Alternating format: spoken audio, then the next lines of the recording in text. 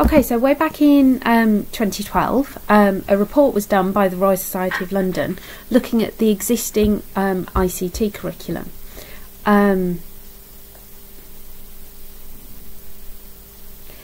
What they found was that although there was allowances for computer science with ICT, many pupils weren't very inspired by it, and a lot of pupils didn't go past basic literacy skills, how to use Word and basic IT skills. So they came up with this formula to kind of scrap the terminology of ICT and move towards this kind of three-area approach, a bit like science might have biology, chemistry, or English might have English Lit and English Language. So we were moving towards digital literacy, information technology and computer science, to kind of split computing ICT into areas of interest. Okay, so what do these areas actually mean? So these are kind of some basic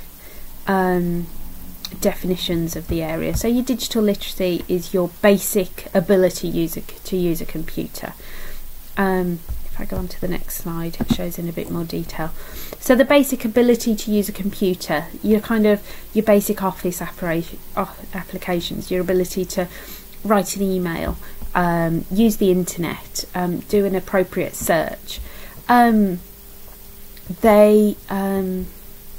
The analogy they use is to be able to spell, to write, to use basic maths. These are things that you use across the curriculum, not just in English and maths. They're basic fundamental skills. So that's what they meant by digital literacy. Information technology, they looked at as more of a using existing systems, existing software to meet users' needs. Very much creating artifacts from software that exists.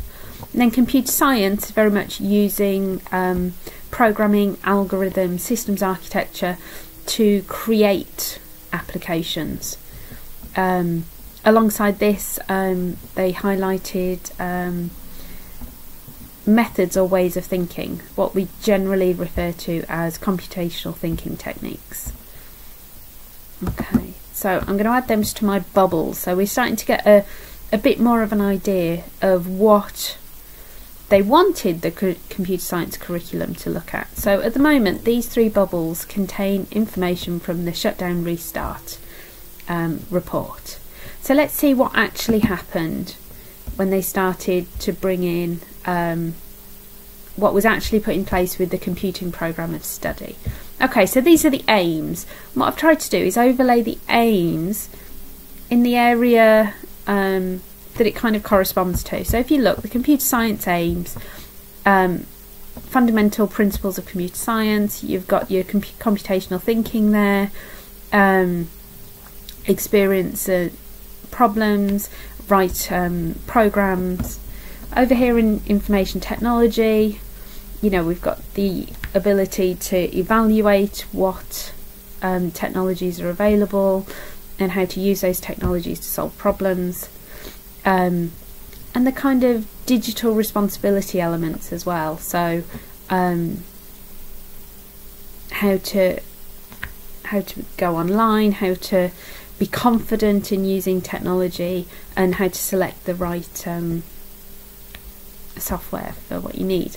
Interestingly, I couldn't find an aim that kind of went in line with the digital literacy aspect. The only reference I could really find in the computing programme of study was in the purpose of study, where it referenced pupils need to become digitally literate, which they sum up as being able to use and express themselves, develop their ideas through information, community, technology.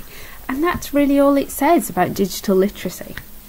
Okay, so there we go. I've added that to our bubbles, which are getting quite full of information.